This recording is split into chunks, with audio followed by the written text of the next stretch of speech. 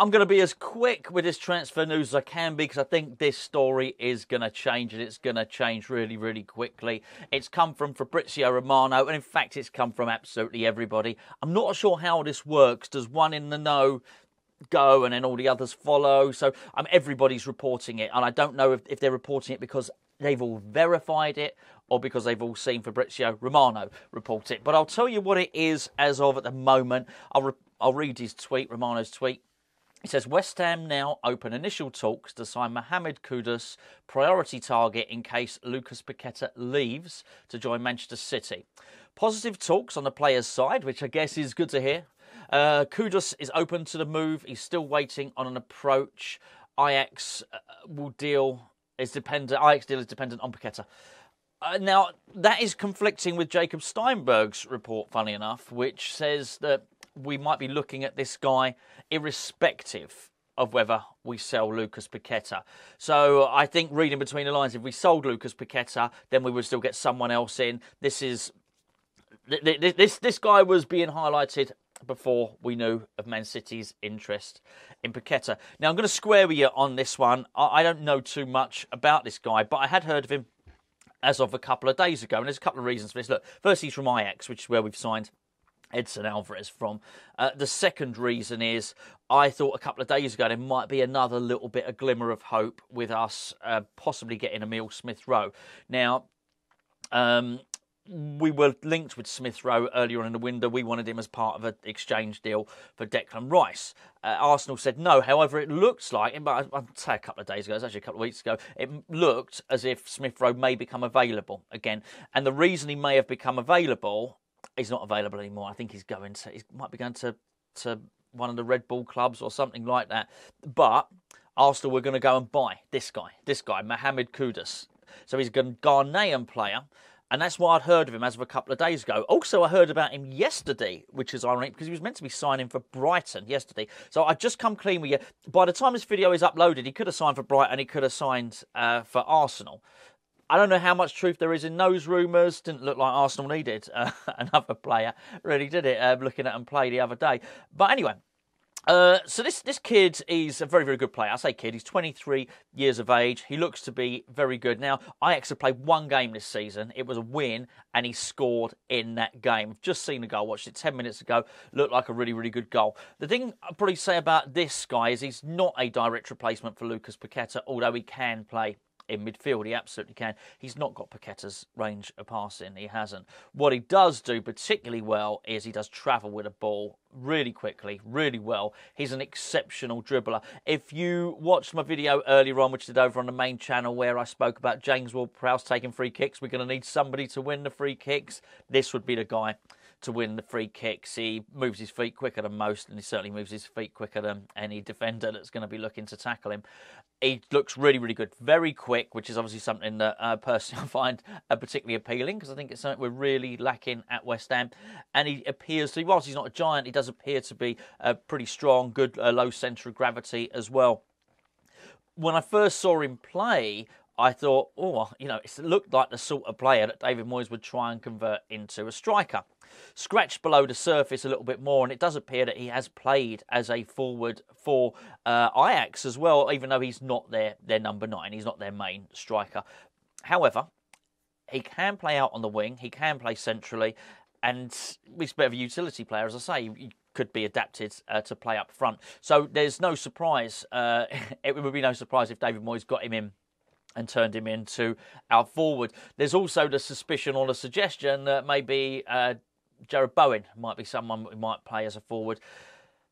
Firstly, Bowen's finishing is excellent, as we saw just a couple of days ago, but also David Moyes alluded to it. David Moyes has said that he might consider playing Bowen up front. He feels like he's developing in that direction. I do wonder if Bowen might appreciate that. I mean, it's got to be a little bit wearing, constantly getting back and helping you right back out, particularly when you're attacking player. He does it, and I guess he does it without complaint. But there's certainly, I don't think, the best use of his abilities or his capabilities. I don't know what Ajax's thoughts are on this, really. I mean, you would basically have seen their sort of midfield decimated by West Ham, basically. And obviously already today, West Ham have announced the signing of James Ward-Prowse, which is really good. As I mentioned in the video earlier, very, very happy about that indeed. But I was bemoaning, I think, the lack of creativity, particularly if we lose Lucas Paqueta. And particularly, is a concern about pace, because if you have Thomas Souček and if you have James Ward-Prowse and you have Edson Alvarez in central midfield, it's slow. It's a slow midfield, it has to be said. This definitely would add something to it. I'm not going to get overly excited now, but also it would be wrong of me not to do the video because it is all over the news and everyone else will be reporting it. Sky Sports News are reporting it. Personally, I find it hard to imagine. Maybe I'm just a little bit glum and a little bit downbeat in terms of West Ham transfers at the moment. It's hard to think that we could beat Arsenal or Brighton to a signing. That being said, maybe Arsenal are not in for the player anyway. Maybe that was just transfer talk. And what Fabrizio Romano is saying, positive talks on the player side. Kudus is open. Kudus is open to the move, which I guess is a good thing. As I keep mentioning, if wanting to come to West Ham becomes very, very attractive. Actually, certainly to me, when I hear so many players don't want to come to West Ham or want to leave West Ham. So I think this is a really good thing. In terms of the Brighton, well, I don't know. I guess it's easy to look on it from, with your West Ham spectacles on, which I am, which, Brighton look to be doing everything right and West Ham seem to be looking to do everything wrong in recent times. But that being said, maybe from the outside looking in, Kudus might be looking at West Ham and think, well, actually, they won a trophy last year. They're in Europe again for the third year running.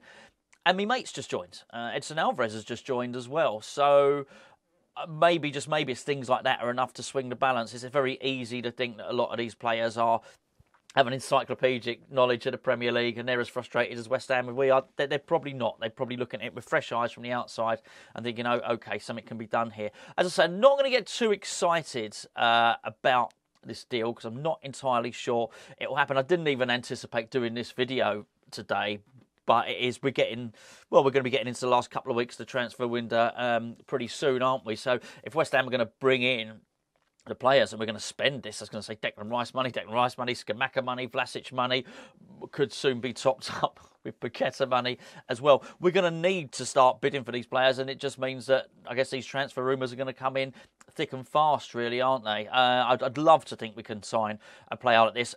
Someone like this would make me immediately hopeful. I'd look at Alvarez, I'd look at Ward-Prowse, I'd look at this guy coming in, and also I think it sort of breaks up the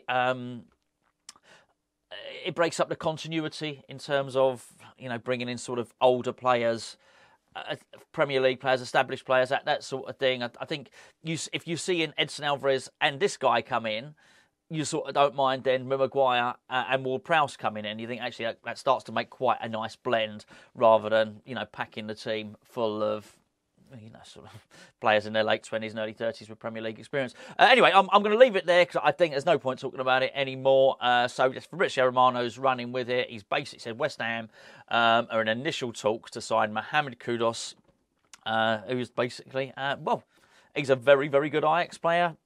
Go and watch their game. I think it was yesterday, actually, their game that they played. He played very well in it, scored a great goal. He scored lots of goals. And the other thing I'd say, having seen him, he's left-footed, but he's very, very good with his right foot as well. It's not that frequent that you see players who are two-footed, and he does appear to be that. Anyway, I'll catch up with you later.